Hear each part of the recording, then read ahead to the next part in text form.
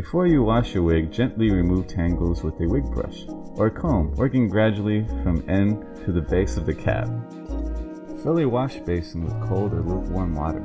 Add a small amount of mild shampoo and then place the wig in the water, letting it set for a few minutes. Swish the wig in the water from side to side and up and down. Gently squeeze out the water and rinse with cold water. Refill the wash basin with cold water and add a mild conditioner. Place the wig in the water and let it set for 5 minutes.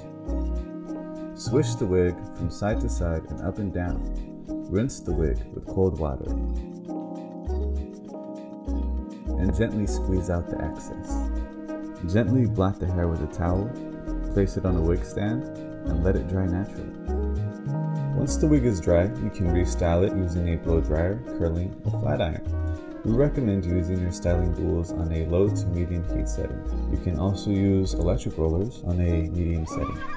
You can use a light hairspray to hold the style in place. Visit our online gallery at houseofeuropeanhair.com.